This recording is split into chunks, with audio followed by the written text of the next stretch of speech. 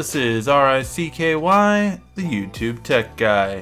Hey guys, so today we are going to bring to you the 10 best features of the Galaxy Note 8. Now, I have it connected up so you guys can see my screen as we go through the 10 best features, and make sure to check out all of our coverage because we have the most coverage on YouTube for the Galaxy Note 8. So let's get right into the 10 best features.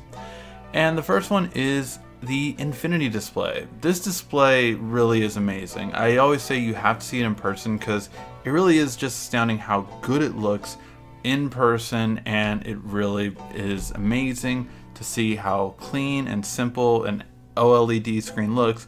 And look, I know the new iPhone's gonna get it. I know other phones have had AMOLED screens, but Samsung always saves the best for theirs, and it just shows every time. I compare every phone that comes out, and the infinity display on this S8 and then on the Note is really amazing. But two of the other features that make it more amazing is the fact that one, it has HDR. Now that's under advanced features, and it's at the very bottom under video enhancer. So this is what you would turn on in order to have HDR, and it shows on most of your content. It automatically enhances it so it looks better, and then if you actually have HDR content playing on it, it looks even 10 times better. So really good for that. Second thing is that even though it has an amazing display, you can actually control the resolution. Most phone manufacturers do not let you do this, but with this phone you can. You can actually have it to 1440p, which I've currently had it for my testing period, and then 1080p is what I normally stay at, and then you could even put it all the way down to 720 if you so choose to in order to save battery life. It really is depending on what you want, being the highest quality with less battery life or lower quality screen with a lot of battery life. You can decide, and this can make the difference between 4 hours on your phone. So that's really important. The second real big feature actually comes from the Type-C connection. Now, most phones have Type-C connection, but not all of them have this ability, and that is the ability to actually have a TV out on your phone. So you can actually connect this directly to any TV or any monitor just with an adapter. Now, there's lots of them. Samsung even sells one of their own, but they don't have a built-in charge capability. So while you're connected, you're actually draining your battery. That's why I don't recommend the Samsung official one. I recommend one like this, and I'll leave the link in the description down below. Now, with this one, you can actually not only connect it to be able to use it, but you actually have the charging capability port as well. So you're able to charge it, connect it to HDMI, and even connect another USB device to it. So if you want to connect a keyboard, a mouse, a printer, a gaming controller, a PS4 controllers work by default with all Androids. So really good for that purpose, that it just works right away. So any USB flash drive, hard drive, whatever you want to connect to it, you have the ability to with this while you're charging and while you have it connected to a TV. That's such a great feature, and it's one that I feel gets neglected a lot. Now for the next one is a really big one, and that is the extras. And the extras really comes from wireless charging, water resistant, and expandable memory. But here's the thing, Samsung does the best wireless charging. So every other phone maker out there that has wireless charging this year, from LG to Moto to Apple is going to put on theirs, they all have regular wireless charging, which takes forever. The benefit is you're not going to break your cables when you plug in, and it's much better for charging overnight, so your phone doesn't have a battery issues down the line. Now that being said, Samsung actually has fast wireless charging capability, which is much better because it doesn't have to take forever. This is really good if you want to have a wireless charger in your office like I do, or in your living room where there's a lot of people. It's just a great place to where you're at during the day has a fast charging capability instead of just a regular wireless charging capability. That goes a long way, and one that you definitely appreciate over time. With the water resistance, this is the only phone you can actually use in water. What do I mean by that? Well, there's lots of water resistant phones, but your fingers don't work on the touchscreen when you're in water. However, this is a Note, which means it has an S Pen. So not only can you go in water with your S Pen out, but the S Pen will still work on the screen even while you're underwater. So if you want to take an underwater Snapchat video or anything such as that, you can actually use your pen in water. So that's a really great feature. Again, a better feature than the normal water resistance.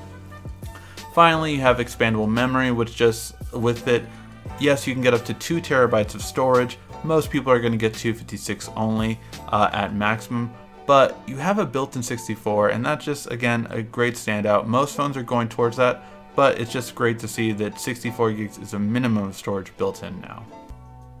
This next feature is actually a real big hidden one, to be honest. It's one that most people don't know about, but such a big feature and pretty much the only reason why you always want to have a Samsung account. And that is being able to share huge files up to 2 gigabytes now, whereas before, even on the S8, you can only do 1 gig. So what do I mean by this? I mean you can actually send a 2 gig video, 1080p or 4K video via text message and not lose any quality. And that's a feature that almost no other smartphone has, especially not an Android. So how do you do this? Well, you click whatever you want, right? This video I believe is like around 500 megabytes. I hit share, and as soon as I do that, I can do this part, link sharing. Now this will only appear if you have a Samsung account, but if you do, you hit link sharing and you can send up to a 2 gigabyte file. And you can send this however you want. So you can just have a link, so you just have the link itself, or you can send it via Facebook, or you can send it via text message, or you can send it via Gmail. However you want to send it, you can send it in a Twitter link if you want. And this person or whoever you, or however many thousands of people you give a link to, can download it for 24 hours. That's a really great feature, and again, it's up to a 2 gig file without downgrading the quality. I think that's the thing that most people don't understand, that you can actually send this big of a file, even enter in a comment if you want to it. Really great, simple and easy to do, and it makes your life a lot easier if you want to send big videos and a person doesn't have a Samsung or a person doesn't use Google stuff. If you just want to send it to an iPhone user, great, still has the perfect quality. For this next feature, it's one that I honestly believe to be true, and it's really just simple and easy, and that is the camera. The camera, I use, the OnePlus, Google Pixel, LG G6, all these different camera operating systems. The camera is by far the easiest with Samsung, I feel, for mainstream users. It's just really simple how you swipe up and down to go from the front-facing camera to the rear-facing camera. You swipe over to the left to go to all your different modes. I love Food Shot, you should check it out. And you swipe to the right to go to all of your different filters. So if you want to go through all the different filters and stuff like that, you have that right there built into it. I really like the simplicity of it. I like the ability that with this you can also do the 2x zoom now, of course. You have Bixby Vision, which is okay, and the little panda thing for all of your different masks that you want to do if you like the whole Snapchat filter style thing. But really, that's all there is to it. It's very simple, very clean, very easy, and I feel that that's really good for most users. Now you have advanced features like Pro Mode, as well as being able to do tracking autofocus. That's what the AF means. So really a lot of stuff like that. So really great, simple, and easy to use. Now, I can't do a 10 best features video without, of course, talking about the S Pen. There's a lot of things about the S Pen that I really like, and we went through a whole navigation through S Pen and all the S Pen features, so if you really want to go in depth, go ahead and check that video out. But plain and simple, here's a couple of things. One, the off-screen memo is really cool, just because you can immediately take out your pen and start writing. You don't need to launch any app, you don't need to do anything. You have it just to be able to write down, and it immediately has a pen and paper there for you, basically. You also have the ability to highlight anything. So any text like on an instant messenger or on an app that you normally can't highlight, guess what? You can highlight it with the S Pen. And that's a really great feature to be able to do that no other phone can do, because the S Pen really is more like a mouse than a stylus in a lot of ways. And that's one of my favorite features to do. Now you have all these other things like live message and all these other things that some people use, some people might not use. But I think those two are two features that come in handy on a day-to-day basis, and one of the reasons why I can't go without the S Pen for too long. One of the other big features is the fact that this phone has Bluetooth 5.0, so it's very future-proof in that sense, but it already has a really advanced feature that not many others do in Bluetooth, and that is the ability to actually do dual audio Bluetooth. What does this mean? It means you can actually pair to two different Bluetooth headsets at the same time. So I can give this to my wife for her to listen to, and I can listen to this, and we can both watch a movie together on an airplane. Or I can put it on two Bluetooth speakers, one in my living room and one in the kitchen, be connected to both of them, and have a surround sound. Doesn't matter what brand they are. One could be a JBL speaker, and one could be a UE Boom. They'll both work together, and that's awesome. The fact that it doesn't matter what brand you have from your old speaker, you can buy a new speaker and it works simultaneously. So that's a really great feature that, again, pretty much no other phone has right now, at least. Now the next one is one that is under contention because a lot of people don't like the placement of the fingerprint scanner, but the fact that you do have a fingerprint scanner with even fingerprint gestures, so you can swipe down and swipe up to get your notifications, as well as, of course, the iris scanner. The iris scanner is really amazingly quick. It really is just nice and quick just to be able to put your phone up to your face, unlock it right away. Most people, when they say, "Oh, you don't have a lock screen," I'm like, "Oh yeah, I do. It went by like that." And they're like, "What?" I'm like, "Oh, here, let me do it again, so you can see it, and then you can see it's not opening for you, and it only opened for me." It's really secure, almost impossible to trick, and most people like the idea that when you're sleeping, your irises don't pulsate the same way, so doing this won't unlock your phone. Another thing has to be the split screen capability. Now, many people might say like, "Oh, I don't use split screen." I use it on a day-to-day basis, I must say. And overall, I really like the ability to just do split screen and just have two apps right away, be able to do, gallery and Twitter at the same time. So I can actually even, just grab, I can actually just grab a photo from right here and just drag it over. And I don't know if I'll be able to do this. I won't be able to do it while I'm doing this video, but you can just drag it over and drop it. So it's really simple and easy. The ability to have multiple apps open at the same time, and that of course also goes through from the new pairing feature that you have with this. With the new pairing feature that you have with this, which you can have two opens automatically open. So if I wanted to have YouTube and Facebook, automatically they open up right away. Simple and easy. So I love that ability just to be able to immediately open up apps and have them together all the time. This also has a better split screen capability too, simply because of the fact with this version, you actually have the ability to move it over to any kind of style, which not all Androids have that ability to, but you also have the ability to switch them and even make them smaller. So say if I wanted to watch a video and I wanted to make this smaller, I can actually watch a video and just shrink it down. I've done everything. The last videos, basically the Note 8,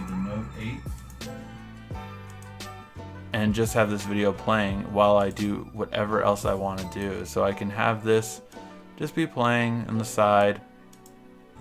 seem zoomed in, so we can see the difference. And let me lower that volume. But then I can go right into going into another app and having multiple apps simultaneously. So it's really simple and easy and really great to use. And finally, the last feature are the really niche extras, but again, almost no one else has these features and it really stands out for that purpose. First one is Secure Folder right up here. Now, what is Secure Folder? It is literally your second phone. Now, this can divide your personal life and your work life, or if you've seen some of my other past videos on the Secure Folder, you know this is really big for cheaters. So if you really want to have completely separate photos, completely separate accounts, completely separate contacts on one side of your phone that are not on your other side of your phone, or even different apps. You can have an app of Facebook that everyone knows about, and maybe a private one that only you and a significant other knows about, or a personal Facebook account and a work Facebook account. These are the capabilities that you have with Secure Folder. It's a really good feature for that purpose. You also have things like a download booster. So download booster is a really good one that just allows you to actually download. If you have unlimited LTE, you can actually download using your LTE and your Wi-Fi simultaneously. Really great feature, one that Samsung's had for a couple of years now, but it's such a good feature that I always use. And finally, you have device maintenance. Now this is the other extra and the last big one that I would say makes an impact. Device maintenance just basically means you don't need to download a third-party, cleaner ever. You don't need to download a memory management. You don't need to download anything such as that. Samsung has one built in, so you don't need to do anything else with it. Plus, you also have the option of getting security for internet if you do want it here. I don't recommend it. I don't think your phone needs it. But if you go to certain websites, if you do certain things, and you think you do need it, well, then it's there for you if you wanted to. Alright guys, hopefully you did like this video. If you did, please give a like, thumbs up down below. This was our 10 best features for the Galaxy Note 8. Thank you as always for watching. This has been RICKY, the YouTube Tech Guy. Thank you for watching our video. If you liked it, why don't you go ahead and subscribe up there. Make sure you follow us on social media right here. And of course, check out our latest video up there. And right down here, you're going to find the perfect video for you. Or at least that's what YouTube tells me. Thanks again.